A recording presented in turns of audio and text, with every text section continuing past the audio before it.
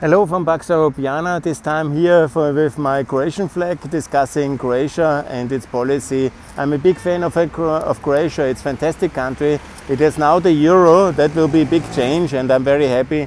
It should also be in Schengen next year and also in OECD. That's really big progress, and that's something fantastic.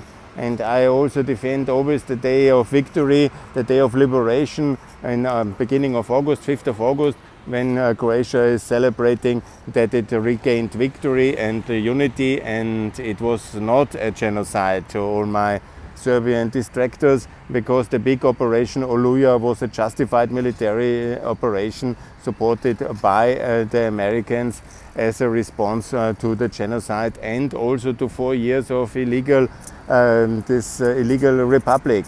And that the Serb leadership then ordered the people to basically leave because they were thinking that they will have no great future in Croatia. I think they would have had, yeah. Of course, some of the criminals would have been facing justice, but most of the population absolutely would have been living much better as a EU and NATO member Croatia already.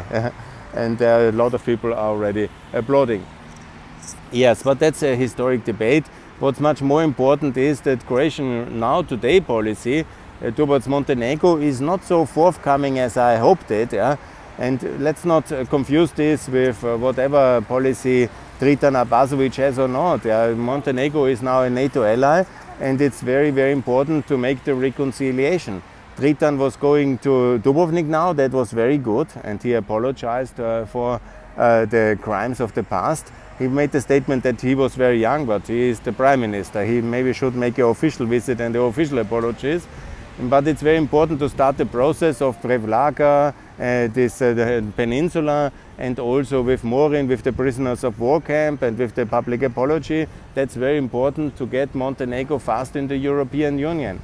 And it's also very, very important to make sure that Croatian policy to insist on a new entity or a change of electoral law in the federation with the Bosniaks, this is not a good policy. This was exactly what Tudjman wanted, a third entity, and we are not going to divide Bosnia further, but we do later, after we have joined NATO, and Bosnia has joined NATO, then there can be a federal Bosnia like a federal Austria with 9 federal states. I made that case already on my Twitter feed. But not to wait with the EU candidate status of Bosnia. That's really a very wrong policy. What Croatia should do now, same as we in Austria supported Croatia in the past, Croatia should do its utmost to make sure that Bosnia is now in NATO, gets EU candidate status, gets the euro as a currency, and is a secure and European fully integrated country. Then also can be some constitutional reforms. I'm not principally against that. I made my proposals already, but the priority is to keep that country safe, to have Kosovo recognized, and also to make very clear to Dodik that he doesn't control Bosnia, and to make any kind of cooperation with Dodik on that one. And to somehow, like the Croatians have been very problematic for me. Imposing this tribal policy and then even thinking it's better to talk to the Russians than to us. This was all pretty bad stuff, yeah?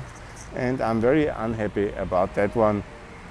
And I call the Croatians to come back to reason and stay closely with the Western powers, and make sure that Bosnia recognizes Kosovo, gets the euro now exactly in that moment when Croatia gets it as well, so they have the same currency, can be done so easily.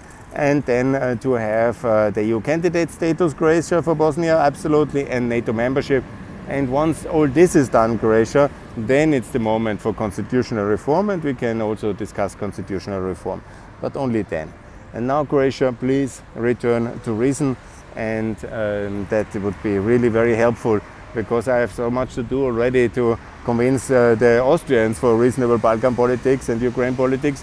It's a bit too much to ask to also convince the Croatians, but I would kindly ask you to come back to reason and support EU candidate status, and not to mess up Bosnia, because that will not be happening anyhow, and you create a lot of problems and you create a lot of opponents to your future, and I'm really very angry actually about that one.